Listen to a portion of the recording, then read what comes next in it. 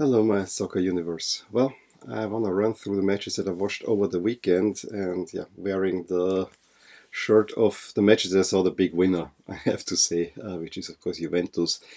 This is a Juve shirt where they were not as overbearingly dominant, and I actually find this a beauty. Back then, I really liked Juve. Actually, I don't dislike Juve. It's just that they're winning way too much.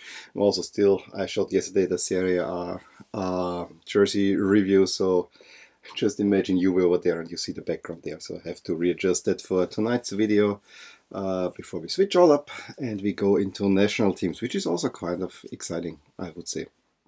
But yeah, my watching was mostly Serie A this weekend because there were two really big games that kind of grabbed my attention. I wonder why they already put those in round two, which is Juve-Napoli, and then yesterday was the Derby della Capitale between Roma and Lazio. So two huge games and both a lot of happening in there. But I actually started out my watching weekend by watching Lask against Wolfsburg, which is second versus third in Austria.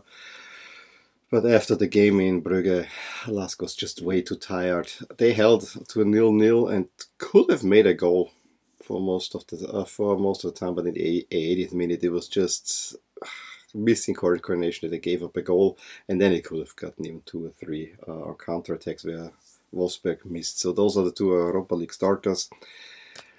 The big disappointment of the weekend is that although they're still available, I probably cannot buy Europa League tickets because I don't have a babysitter and I want to go with my wife. I mean, I could go alone, but I don't want to do that either. So be it. I watch it on TV. It's probably anyway better, given what a hassle is to come home. So that was the first game, and it actually overlapped into the Milan game, where, yeah, I have to say, Milan against Brescia, they had a 1-0 lead at halftime. I think Çalhanoğlu had it in. I just saw the goal from first half. Second half, I was kind of so-and-so. I think there was a short period where I really thought Brescia might score, but in the end, I think Milan should have probably added a second or a third. I really do not like that it's basically the same team from last year in a system that they don't really understand. That's weird to me, honestly, but they definitely should have scored.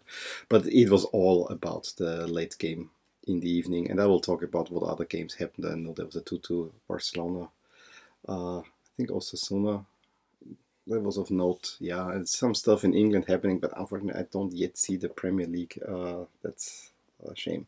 But the big game was definitely Juve-Napoli, and what a game it was. Just when you thought that Napoli is taking over, they had a shot, I think, Alan, where Chesney really needed to put out all the stops that he had in him.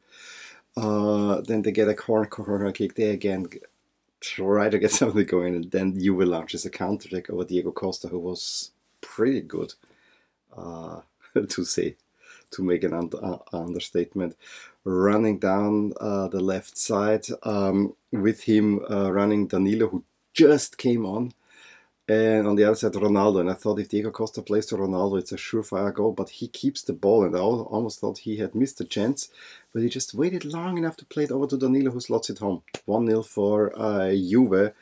A little bit against the run of play. A few minutes later, Higuain with a wonderful turn in the box and slams it home. Goal of the weekend. Honestly, this was a really well taken goal, and makes it 2-0 for Juve after 19 minutes. Which reminds me, actually, I watched the late game in the Bundesliga between Gladbach and Leipzig on Friday, which was also interesting, where Gladbach dominated at first, and then Leipzig, Timo Werner makes the goal. Embolo did not, because he missed it, and I think right after half, Werner makes a second. In stoppage time, two more goals. Embolo cuts it short, and then Leipzig wins. Was a decent game, I have to say. I really enjoyed this one.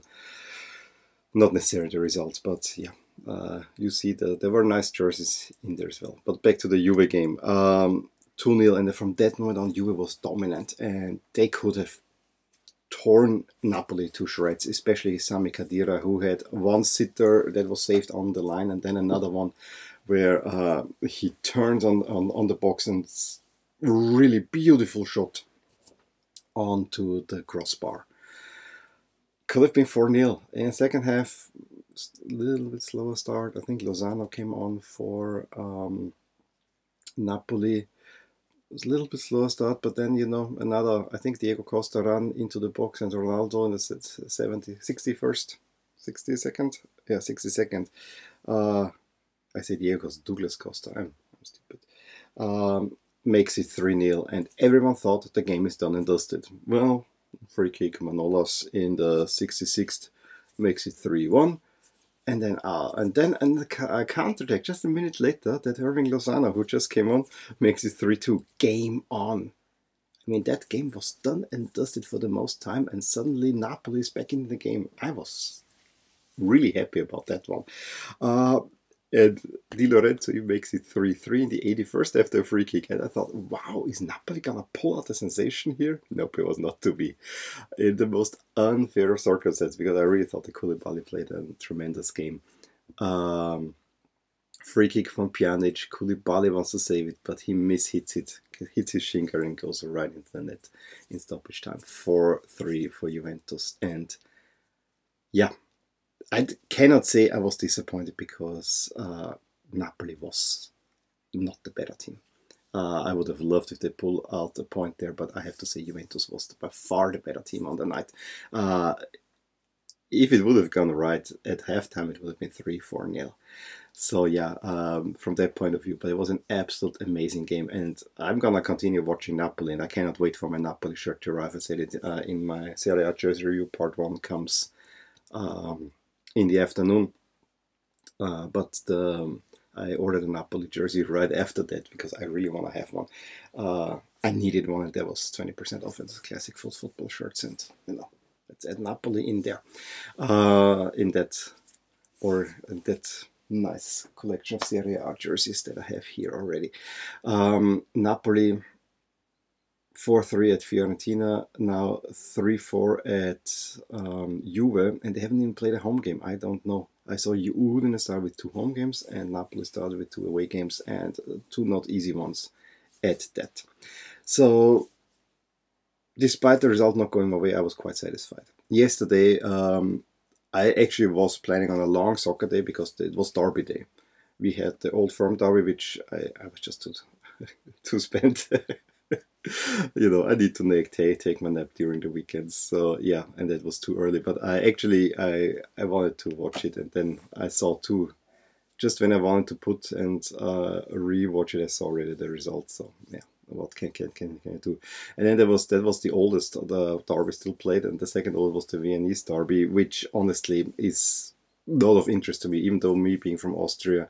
But at the moment, this is a team between 2 very mediocre teams. A game between 2 very mediocre teams. That's only crowd trouble usually comes from that, and it's not too interesting. Rapid running away 3-1 winners, and then there was the North London derby between Arsenal and Tottenham, which I would have watched if it wouldn't intersect, and the Venice derby also would have intersected with the Derby della Capitale, which honestly, of all the ones, I mean, the Old Firm I think is really good, and it's probably up there, but for me the Derby Capitale is probably the slightly better game at the moment, and atmosphere. This is in the big leagues probably the most heated match, and boy was it a match. Not for goals, although there could have been many goals, because we had a new record in Serie A with 6 times the players hit the bar. It started actually early with Lazio hitting the post, hitting the woodwork I should say, hitting the post, and Zaniolo right a few minutes later hits again the post, so it was 1-1 after 10 minutes in the woodwork shots. Then a penalty where Dzeko puts a ball in and it hits Milinkovic-Savic right here on the hand, similar to what happened in the Champions League final. And we will see a lot of those penalties. I actually think the players will try to get penalties like that. And yeah, penalty the color of slots home. Lazio has 2 more times at the woodwork, won by Immobile, that was just incredible how he didn't make it, but also Zaniolo had one, so it could have been easily 3-3 at the half, and I would even say that Lazio had the better of the first half. They definitely had the better of at the beginning of the second half. They came out storming, absolutely, and Luis Alberto finally made it 1-1, and I actually thought that Roma will fall apart, but then Roma collected themselves, and I have to say, if it wasn't for Justin Kluivert really messing up a few counterattacks, and they were really bad counterattacks in general, Roma. They had a few situations where if they play a little bit quicker, they actually have a chance of converting and maybe making another goal. But on the other side, I think Lazio was on the night the better team. They hit even the woodwork one more time, and I think it was Luis Alberto, but I'm not sure. In the 86th, then they thought they had the winner, but it was correctly ruled out. First for offside, and second the ball was over the line. I have to say it would have been a fair winner. And I also thought that I think the Roman derby is jersey-wise one of the best looking ones because it's so non-standard. I really like that one from the looks of it. Well, in the meantime, put the ghost to bed. And then I saw the end of Atletico Madrid against Eibar, where Atletico got a 90th minute winner through Thomas. It was 2-2 when I started. And then I went Serie A. It was, I was waiting for my wife to come home from work. And I didn't know what, and I actually ended up, first I saw Udine take a kind of 1-0 lead over, who did they play? Parma. Parma ended up winning 3-1, but I then said I think the better game is between Atalanta and Torino, and I think I made a good choice there. I was thinking also watching Cagliari-Inter, but then I didn't expect anything but an easy Inter victory. They got a victory, I don't know how easy it was, but the Torino game, Atalanta-Torino was interesting. It was played in Parma, and it took me a while to get it, but at halftime I figured, yeah, this is Parma. Bonifaci gives Torino lead. And why is it played in Parma? Because Atalanta is rebuilding a stadium and they are basically going all over the Emilia-Romagna. Cannot play in Milan, obviously, because there are already two teams, and Brescia is the big rival, so they won't play there. I don't get why they go so deep and far away if there wouldn't be another stadium that's a little bit closer, but hey, Verona is what they also have too. So, whatever. Gets a 1-0 lead, and then Atalanta comes as storming, and Zapata makes the 1-1, and I actually expected Atalanta to win that one, but Torino really gave up a fight. Early in the second half, Duvan Zapata in a very steam-rolling move makes it 2-1, and I thought, yeah, that's gonna be it. But just 3 minutes later, Berenguer gets an equalizer. And then just a little bit later, Iso, 66th, makes it 3-2 Torino, and they hang on to the win. It was an enjoyable game.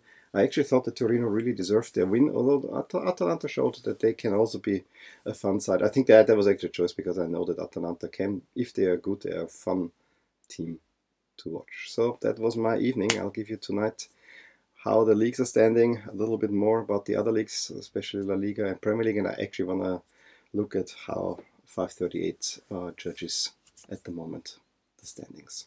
Anyway, give me a thumbs up if you enjoyed this video, subscribe to my channel if you want to see more videos like these, and I will talk to you soon. Bye. Hey there, I hope you enjoyed this video, and if you did, here are some videos and playlists that would be of interest to you too. Also, please consider subscribing to my channel, as it will keep you updated with all things that are rotating in my soccer universe. With that, I wish you a wonderful day. Bye.